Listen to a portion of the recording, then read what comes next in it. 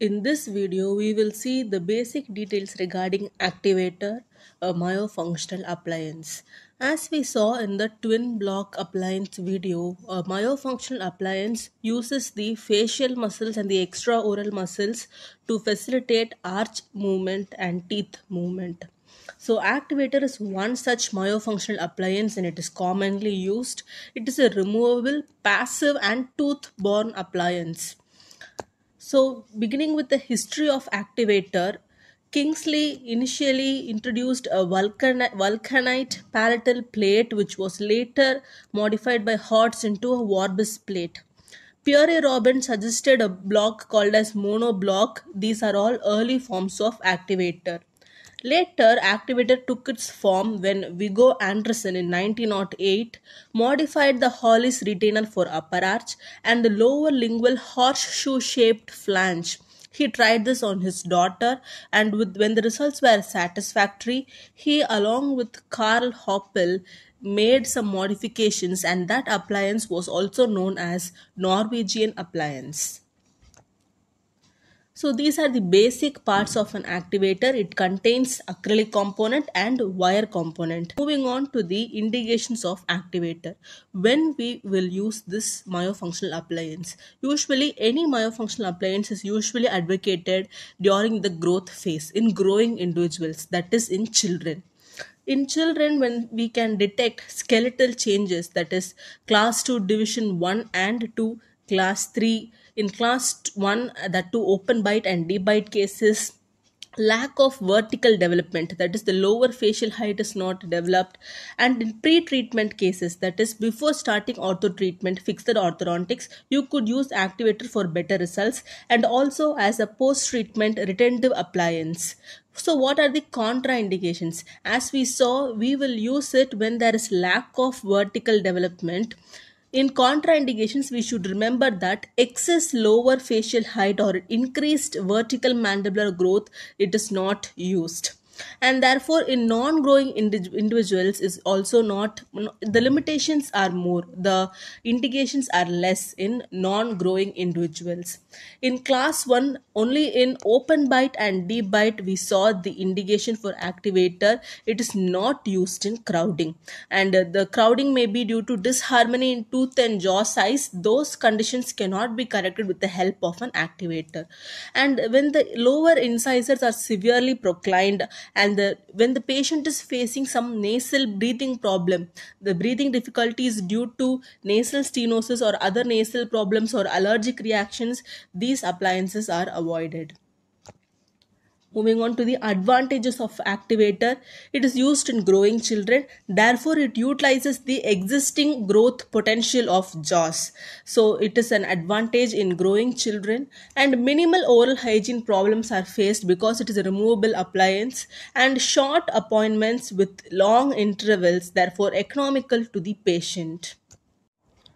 Now moving on to the disadvantages, the first and major disadvantage is need of patient cooperation.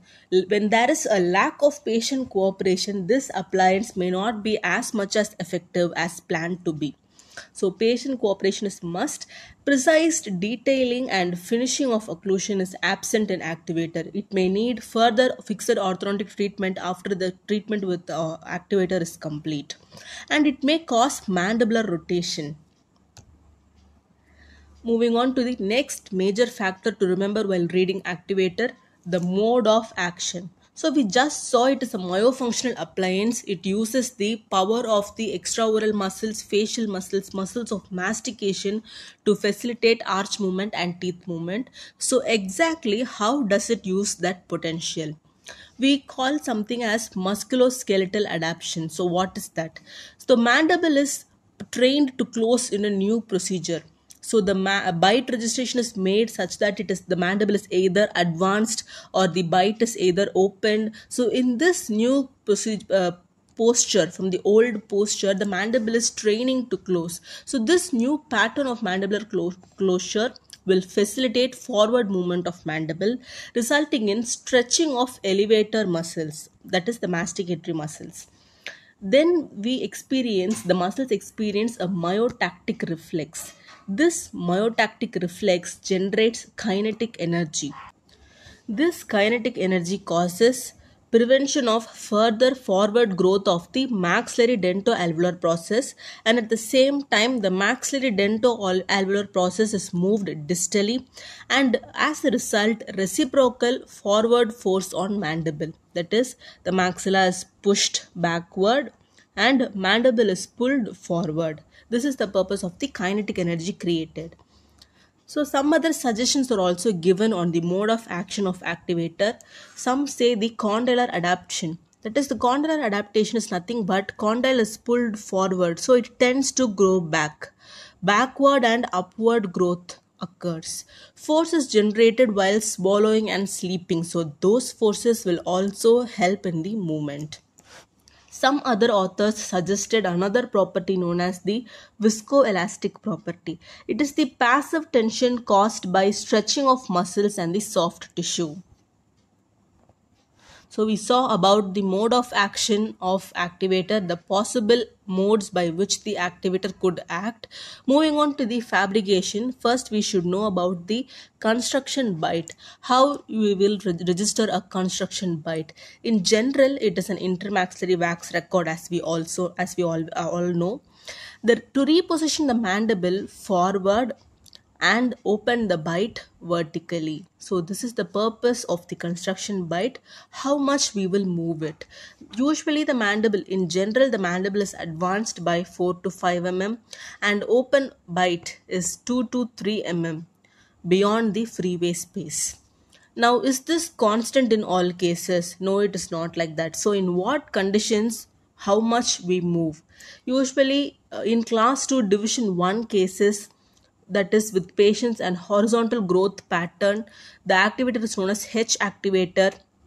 In such cases, vertical opening is minimum and sagittal advance is maximum.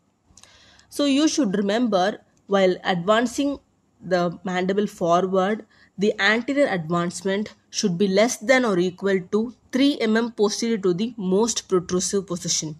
For example, if the mandible could be pulled forward till this point, for example I'm telling, okay, your advancement should be 3 mm.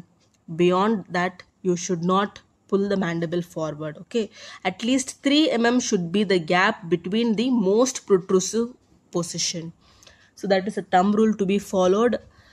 Another condition is class 2 division 1 with vertical growth pattern. The activator is named as V activator. Horizontal growth pattern H activator, vertical growth pattern V activator. In the opposite of what we did there. Construction bite is high and slight modification while pulling the mandible forward, slight mandibular forward positioning. In deep bite and open bite cases, we need not pull the mandible forward. Without mandibular forward positioning, construction bite is alone taken. In class 3 malocclusion, we all know the mandible is forward compared to the maxilla. So we have to retrude the mandible. So moving on to the fabrication of activator, I'll just tell you these steps in simple words.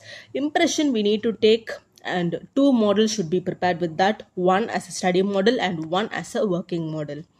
Bite registration is then made. That is what we saw in these slides. What kind of construction bite should be done for what condition. Then after which articulation of the models. So the articulation is done in the reverse direction such that the teeth will face the hinges so that the palatal area will be easy to work for the appliance. Then we have to prepare the wire elements, labial bow and the clasps. Moving on to the fabrication of the acrylic portion, it is done in 3 segments: maxillary segment, mandible and intraocclusal. If it is a wax pattern, then heat curing. As we all know, waxing is done, followed by dewaxing and packing. Cold cure is also used to fabricate activator. So moving on to the trimming of activator, it is actually a very huge portion to be dealt with. Here for 5 mark, you just need to know the names and conditions. So trimming of the activator can be controlled in vertical direction, sagittal direction and transverse direction. So for vertical control, that is for intrusion of molars and extrusion of molars, there is a particular way like which you trim the activator. Similarly for sagittal control, retrusion and protrusion. And for transverse control, arch expansion and arch contraction. If time permits, I'll make a separate video discussing with you these possibilities. Moving on to the management of appliance, the patient must be convinced of the benefits, because patient cooperation is the most important factor here, and the patient must be taught to use, place and remove the appliance. For first week, 2 to 3 hours per day, and that too in daytime, patient is advised to use this appliance. In the second week, 3 hours in daytime plus during sleep it is advised. So these timings should be registered in the patient's mind, and they should follow it in a regular manner for better results. Moving on to the final part, modifications. There are numerous modifications, as you could see. To name a few: bow activator of AM Schwartz, wanderer's modification, reduced activator or cybernator, propulsor, palette free activator, Karwatsky modification, and Heron's modification. For if they ask activator as a 5 mark question, it is enough if you name these modifications along with the trimming of the activator. It is enough if you name those conditions under which trimming is done. So if you have to write it as an essay, you need to know these things in detail. If time permits, I'll make a separate video on those factors. So for 5 marks, this video is more than enough. Happy learning. See you soon in the next video.